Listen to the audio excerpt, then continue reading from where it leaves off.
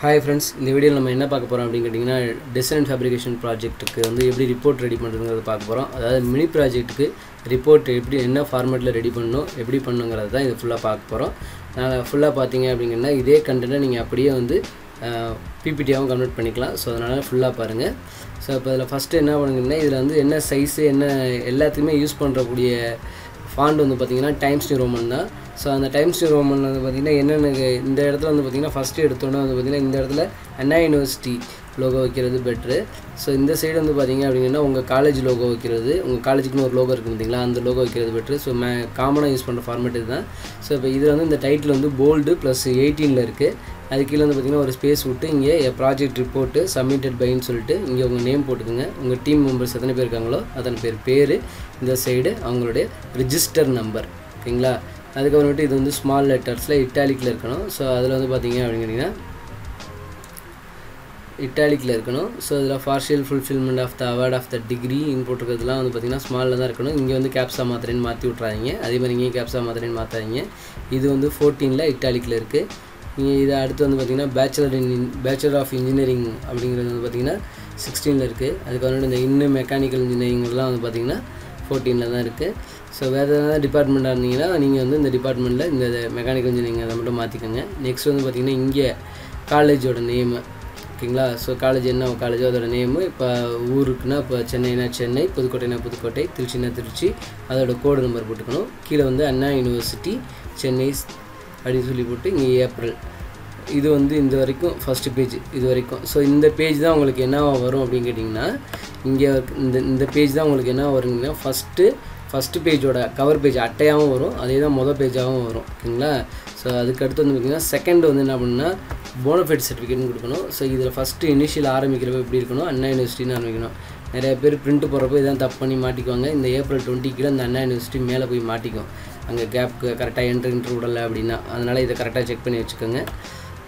Next வந்து பாத்தீங்கன்னா இதுல வந்து பாத்தீங்கன்னா அண்ணா யுனிவர்சிட்டி சென்னைன்னு ஆரம்பிக்கணும். போனஃபைட் சர்டிபிகேட் ஆரம்பிக்கணும். இதுல என்னன்னா உங்க title this is certified that this project report அப்படினு சொல்லி போட்டு உங்க டைட்டில் அடிச்சிட்டு is that bona fide work of னு சொல்லிட்டு யாரெல்லாம் இந்த ப்ராஜெக்ட் பண்றீங்களோ அந்த மூணு பேர் இருந்துச்சுனா அந்த மூணு பேர் போட்டு who carried out the project work under my supervision சொல்லி கைடும் உங்களோட ஹெச்ஓடியும் சைன் பண்ற மாதிரி. சோ இது வந்து இருக்குது வந்து பாத்தீங்கன்னா 14ல தான் இருக்கு. ஜஸ்டிஃபைட் அலைன்மென்ட்ல இருக்கு.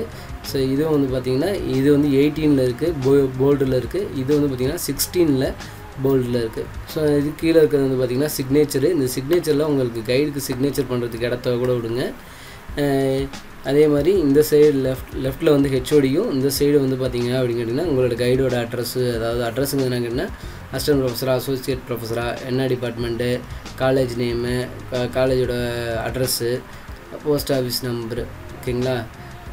என்ன உங்க அட்ரஸ் தான் காலேஜோட அட்ரஸ்ங்கிறது இருக்குங்களா, உங்க ஐடி கார்டுல இருக்க அட்ரஸ் மாதிரி உங்க கைடு ஹெச்ஓடி அட்ரஸ் இருக்குங்களா, அந்த இதுதான் வீட் அட்ரஸ் போடுறாங்க, காலேஜ் அட்ரஸ். அப்புறமேட்டு ப்ராஜெக்ட் வைவாஸ் எக்ஸாமினேஷன் கண்டக்டட் ஆன அப்புறமேட்டு இன்டர்னல் எக்ஸாமினர் சைன் பண்றதுக்கான இடம் விட்டு கீழே கொஞ்சம் இடம் விட்டு வச்சு கொடுங்க. இதோட பேஜ் 2 முடியுது. இது வந்து ரோமன் லெட்டர்ல தான் கொடுக்கணும். இது வந்து கண்டென்ட்ல வராது. உங்களோட ப்ராஜெக்ட் எத்தனை பக்கத்துல ரிப்போர்ட்ல வருதுங்கிறதுல வராது. அதுக்கு அடுத்து வந்து பாத்தீங்கன்னா அக்னாலஜ்மென்ட்க்கு.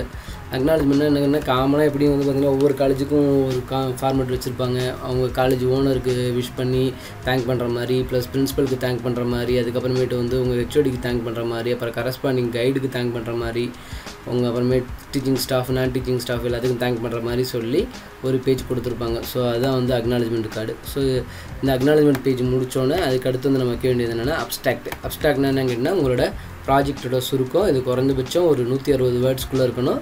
160 வேர்ட்ஸ்க்குள்ள இருக்கிறது மட்டும் இல்லாம இது என்ன பண்ணுங்கன்னா பேராவா இருக்கணும். பாயிண்ட்ஸா கொடுத்துறாதீங்க. சோ இது வரைக்கும் வந்து பாத்தீங்கன்னா அப்ஸ்ட்ராக்ட். இதுக்கு அடுத்து வந்து பாத்தீங்கன்னா டேபிள் ஆஃப் கண்டென்ட். இந்த டேபிள் ஆஃப் கண்டென்ட் வந்து பாத்தீங்கன்னா இப்படி நீங்க பிரிச்சு வச்சுக்கிறது பெட்டர். சோ இதுல வந்து சாப்டர் நம்பர் 1ன்னு போடிங்கன்னா அந்த 1 ஒரே ரோல வந்துட்டே இருக்கணும். இதுல ஃபர்ஸ்ட் வந்து abstract, list of tables, list of figures, list of சிம்பல்ஸ்க்கு வந்து இங்க சாப்டர் நம்பர்ஸ் போடக்கூடாது. அதுக்கு அப்புறம் வந்து பேஜ் நம்பர்ஸ்ங்கிறது இந்த லிஸ்ட் ஆஃப் சிம்பல்ஸ் வரைக்கும் இருக்கிறத வந்து ஒரு தனி ஃபைலாவும், மிச்ச அப்புறம் இன்ட்ரோடக்ஷன்ல இருந்து ஆரம்பிக்கிறது ஒரு தனி ஃபைலாவும் வச்சுக்கிட்டீங்க அப்படின்னு கேட்டிங்கன்னா உங்களுக்கு வந்து ஈஸியா இருக்கும். அப்பதான் பேஜ் நம்பர் போறதுக்கு வசதியா இருக்கும். இங்க பேஜ் நம்பர் ஃபிக்ஸ் பண்றப்ப கூட என்ன பண்ணலாம்னா பக்கத்துல வந்து ஃபைலை ஓபன் பண்ணி வச்சிட்டு அதுல இந்த இன்ட்ரோடக்ஷன் எந்த பேஜ்ல இருக்கு அப்படிங்கறத நம்ம அட்ஜஸ்ட் பண்ணிக்கலாம். சப்போஸ் சேஞ்ச்னாலும் இதல மாத்திக்கலாம். நிறைய பேர் வந்து அப்படியே வந்து பண்ணுவாங்க, அது மாதிரி பண்ணாதீங்க. ஸோ இது பண்ணிவிட்டு இதெல்லாம் முடிச்சதுக்கப்புறமா இதை வந்துட்டு நீங்கள் இப்படி செலக்ட் பண்ணி இங்கே இந்த மாதிரி போயிட்டு நோ பார்டர்னு கொடுத்தீங்கன்னா இப்படி வந்துடும், நீட்டாக வந்துடும். நமக்கு எப்படி புக்கிலலாம் பண்ணுறாங்களோ ஸோ அந்த மாதிரி வந்துடும். இப்போ பார்த்தீங்களா, ஸோ அந்த 1னா அந்த 1 கீழே 2 அப்படியே கரெக்டாக செட் ஆகி வரும்.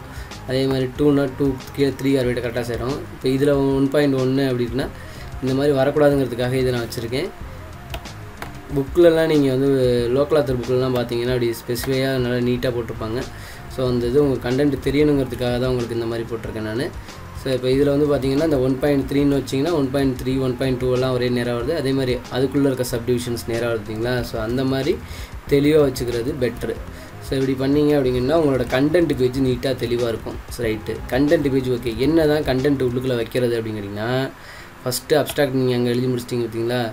இது இல்லாமல் வந்து பார்த்தீங்கன்னா நீங்கள் உள்ளுக்குள்ளே யூஸ் பண்ணுற ஒவ்வொரு படத்துக்கும் வந்து பார்த்தீங்கன்னா கீழே வந்து figure 1 figure 2ன்னு சொல்லி கொடுத்து நம்பர் கொடுத்து வைங்க, நேம் கொடுத்து வைங்க. அதே மாதிரி டேபிள் யூஸ் பண்ணால் table 1 table 2ன்னு கொடுங்க. அதெல்லாம் எதுக்கு அப்படின்னு கேட்டிங்கன்னா, இந்த சைடு வந்து லிஸ்ட் ஆஃப் டேபிள்ஸ்னு கொடுத்து டேபிள் நம்பர் 1 டேபிளோட டைட்டில் என்ன, அது எந்த பேஜில் இருக்குன்னு கொடுக்கணும். அதே மாதிரி அடுத்து வந்து பார்த்தீங்கன்னா அடுத்த பேஜில் இதெல்லாம் தனித்தனி பேஜில் இருக்கிறது பெட்ரு. List of figure, list of tables, list of symbols எல்லாம் தனித்தனி பேஜில் இருக்கிறது பெட்ரு. அது என்ன டைட்டிலு, அது என்ன பேஜ் நம்பருன்னு கொடுக்குறது. நெக்ஸ்ட்டு அதே லிஸ்ட் ஆஃப் சிம்பிள்ஸுங்கிறது சிம்பிள் என்ன சிம்பிள். இப்போ வந்து சின்னு போட்டு இங்கே நேம் வந்து வெலாசிட்டி, யூனிட் வந்து metre per second. Suppose unit இல்லாண்டி no unit அந்த மாதிரி. டின்னா டயாமீட்ரு, எல்னா லெங்க்த்து அந்த மாதிரி கொடுக்குறதுலாம் வந்து பார்த்திங்கன்னா இங்கே சிம்பிள்ஸ். ஸோ இப்போ அதில் உள்ளுக்குள்ள என்ன வைக்கிறது அப்படின்னு கேட்டிங்கன்னா, ஃபஸ்ட்டு வந்து இன்ட்ரொடக்ஷனு, உங்களோட ப்ராஜெக்டோட சுருக்கங்கள். அதுக்கு முன்னாடி யாராவது பண்ணியிருக்காங்களா, இல்லை வேறு ஏதாவது இதுக்கு முன்னாடி ஆல்டர்னேட்டில் இந்த மாதிரி சோர்ஸஸ் இதுக்கு முன்னாடி பண்ணியிருக்காங்களாங்கிற மாதிரி இருக்க டீட்டெயில்ஸை, இல்லை ஏற்கனவே அவைலபிளாக இருக்க டீட்டெயில்ஸோட டைமென்ஷன்ஸ் அந்த மாதிரி, இல்லை கண்டென்ட்டு அந்த மாதிரி கொடுத்தீங்கன்னா அது வந்து இன்ட்ரொடக்ஷனு. ஸோ அதுக்கப்புறமேட்டு வந்து பார்த்திங்க அப்படின்னா அதில் இன்ட்ரொடக்ஷன் முடிச்சதுக்கப்புறமேட்டு வந்து பார்த்திங்கன்னா லிட்ரேச்சர் சர்வே கொடுப்பாங்க. லிட்ரேச்சர் சர்வேங்கிறது என்னங்கன்னா, இந்த இதை வந்து வேறு யாராவது ரிசர்ச் பண்ணியிருந்தாங்க அப்படிங்கன்னா அவங்க பேர் போட்டு ஒரு 4-5 லிட்ரேச்சர் சர்வே ஆன்லைனில் எடுத்துக்கலாம். இப்போ உங்கள் இப்போ டிசைன் ஃபேப்ரிகேஷன் ஆஃப் ஏதோ பண்ண போகிறீங்கன்னு வச்சுக்கோங்களேன், உங்கள் டைட்டில் அப்படியே அடிச்சிங்கன்னா கூட 4-5 பேர் ரிசர்ச் பண்ணி வச்சுருப்பாங்க. அந்த டைட்டிலை எடுத்து அவங்க என்ன ரிசர்ச் பண்ணியிருந்தாங்கிறத எடுத்து பண்ணலாம்.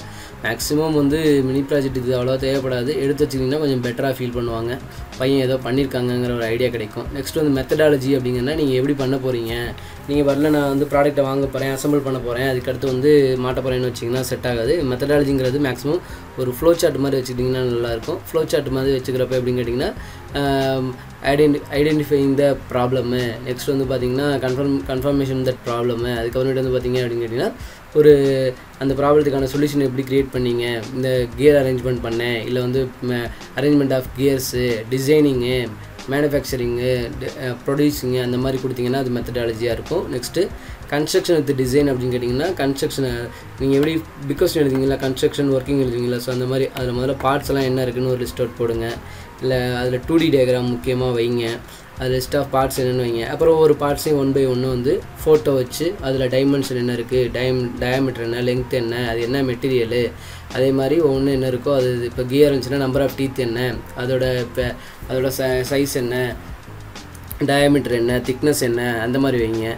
சப்போஸ் கியரே இருந்துச்சுன்னா கூட, இப்போ கியர் வந்து நீங்கள் டிசைன் பேப்பரில் படிச்சிருப்பீங்க, அதில் வந்து கியருக்கு என்னென்ன ஸ்பெசிஃபிகேஷன்ஸ்லாம் கேட்டு நீங்கள் கண்டுபிடிப்பீங்களோ அதை கண்டுபிடிச்சிருங்க. அதுதான் வந்து டிசைனு, அதுதான் கால்குலேஷன் எல்லாமே. அதுக்கடுத்து வந்து ஒர்க்கிங்கிறது வந்து பார்த்திங்கன்னா இதுக்கு 3D டயக்ராம் வைங்க.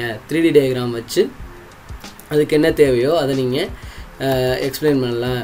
கன்ஸ்ட்ரக்ஷன் முடிச்சு எப்படி பிகோஷன் பண்ணுறீங்களோ அந்த மாதிரி பண்ணலாம். மேக்ஸிமம் வந்து ஒரு பேஜில் ஒரு படத்தை வச்சுட்டு அதை அப்படியே ஸ்கிப் பண்ணி போவீங்க. மேக்ஸிமம் ஒரு பேஜ்னால் ஒரு எக்ஸஸாக வேஸ்ட்டாக லைனை விட்டு பண்ணாதீங்க. நிறைய பேர் என்ன பண்ணுவாங்கன்னா, ஒரு பேஜில் ஒரு படத்தை வச்சுட்டு பேஜை ஒட்டி பக்கத்தை காட்டணுங்கிறதுக்காக பண்ணுவாங்க. அந்த மாதிரி பண்ணாதீங்க.